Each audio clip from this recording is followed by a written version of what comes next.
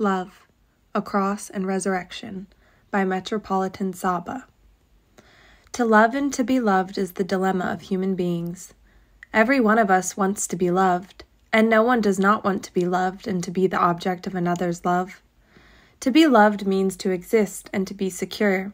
It grants us spiritual and emotional energy and, moreover, helps release our potential. The human being was created to be loved and to love. God, who is love, created the beloved and called them human beings. What is more problematic, however, is that those who cannot love remain unconvinced that there is someone who loves them. But to be loved means to love others first and foremost. If we are unable to love, then love shown to us will spoil and destroy us.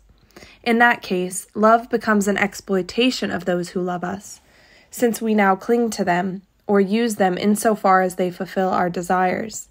We stop feeling for others and become egocentric, which in turn blinds us to seeing any other thing but ourselves. Following this path, we will kill ourselves by dwelling in deadly individualism. The human person cannot live without sharing and conversing with others. Through giving, sacrifice, integration, interaction, and the like. All these aspects need the other, or the neighbor.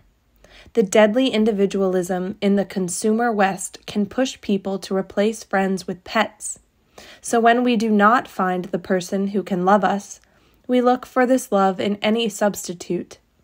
In that case, this substitute remains helpless to fulfill our genuine need.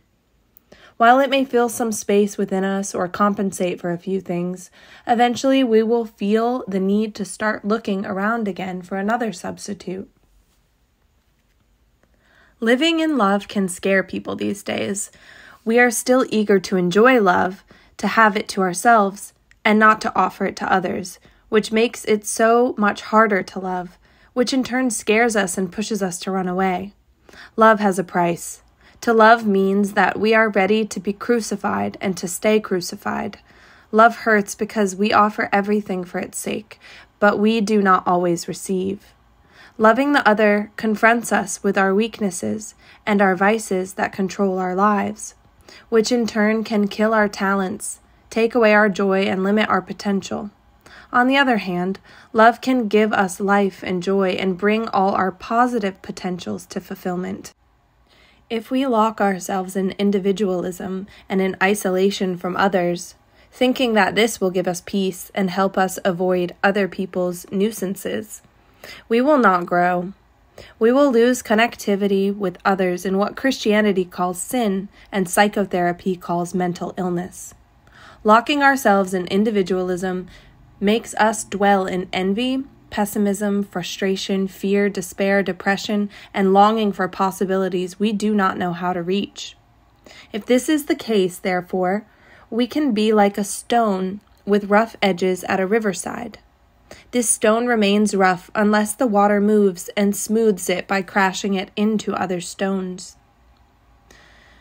Through the process of loving others the right way, we discover our weaknesses, differences, and vices, especially those hidden ones deep in ourselves. Being isolated and living alone gives us a false peace, since the vices and passions stay hidden in us, making us think that we are liberated from them.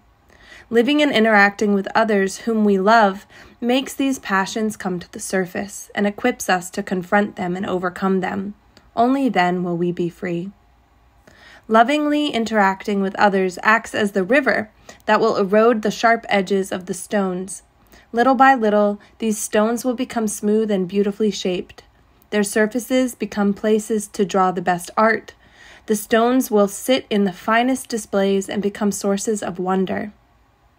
In the same manner, love will break our hard-heartedness, heal us from our passions, and liberate us from our selfishness and sins. This is the path of love. The more we love others, the more we are liberated. Jean-Paul Sartre, the atheist philosopher, once said, "The other is my hell." Gabriel Marcel, the Christian philosopher, responded by saying, "The other is my paradise." Our patristic tradition explains hell by using the imagery of people tied back to back in a way that it is impossible for them to see the faces of each other. Hell is the inability to see the face of the other person and, therefore, losing the ability to love and be loved. Let us break the bondage of isolation, selfishness, and fear of meeting others as they are. Be liberated, sacrifice, and give. Above all, be open to experience how much more blessed it is to give than to receive. Let us taste the joy of living in love, which, in turn, will make us forget about its price and grant us holiness and purity that will, in turn, lead to endless joy and gladness unachievable before. Love and love alone grants us maturity and equanimity that cannot be found or achieved in any other way. We get strength from and with others whom we love to continue our path, bear our cross, and attain the resurrection. Isn't that what our Lord who loved us to the end did? The true God descended willingly to the depth of Hades out of love for his creation and out of his will to save.